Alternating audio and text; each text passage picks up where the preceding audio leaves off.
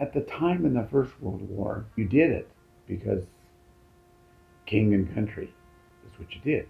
In the Second World War, and again you did it because you and all of your friends would go and sign up together. Mm. In the Second World War, it was very similar. You and all of your friends, country called you and all your friends would sign up together.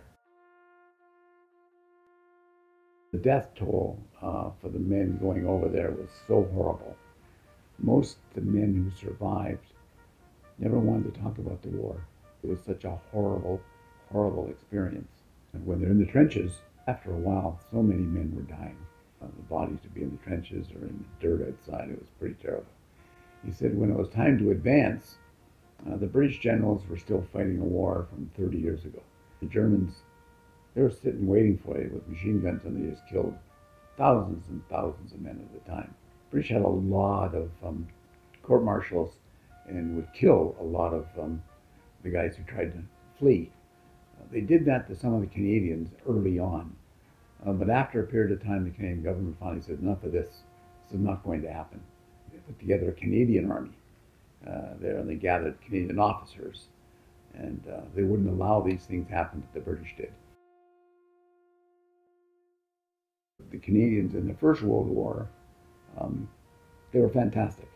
If they got moved to any area of the front, and the Germans found out about it, they knew they were about to be attacked and defeated. It's just the way they were. The Canadians were really good. Badly injured playing football in high school. Okay, and I broke my leg and my femur. And so then Vietnam came along. And I got a letter because they wanted me to come. They're drafting me in the armed forces. The doctor looked me over and he says, what are the scars on your legs and your knees? What I said, well, I broke my femur. I got a metal rod in my leg to hold it all together, and plates and screws. And he checked me over and he says, I had no idea who sent you the letter. He said, but you're not qualified. You couldn't be in the armed forces. They were quite willing to draft me and send me into the jungle to die. Unfortunately, I destroyed my leg playing football, and that was the end of it. Yeah, I was just lucky. Made it difficult for most of my life to walk and run and do things, but I'm not dead. There's a picture of my grandfather, all right? He died in the First World War. He was gassed. And I'm the only person in my family who looks like him. All the rest of my relatives have dark hair and dark eyes and look different. And we never knew who I was. We thought for a long time I was the milkman's son. He's a hell of a guy. And that's him in the uniform. I remember my grandfather saying that when we went to war, he said the guy on either side of him was his best friend. And he would do anything for them.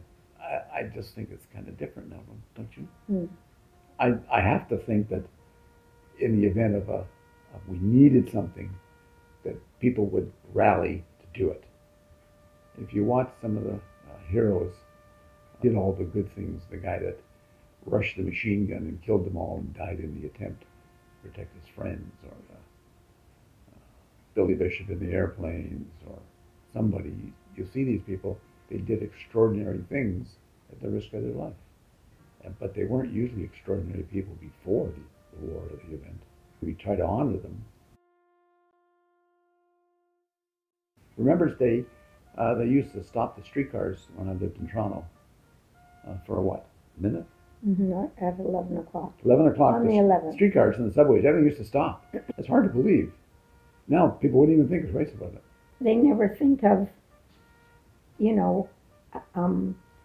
person in the war, fighting in the war, the same way as a singer, celebrity. They don't think that they were important or whatever. You went to war to fight for your country.